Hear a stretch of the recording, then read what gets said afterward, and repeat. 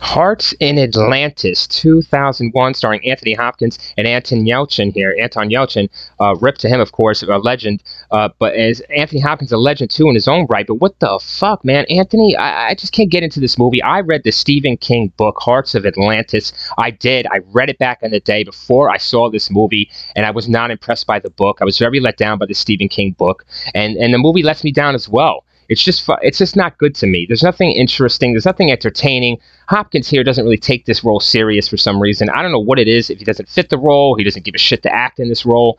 But the story is just lackluster. It feels like the director, whoever put this movie together, the producers, the directors, they failed. That's what it was. And you have a book by Stephen King. That's not really one of my favorites, but you can make something of it. But they just do nothing with it. They try to stick to the script, so to speak, and it's just shit. So you don't want to stick to the script completely when you're trying to make a movie, an adaptation of a book.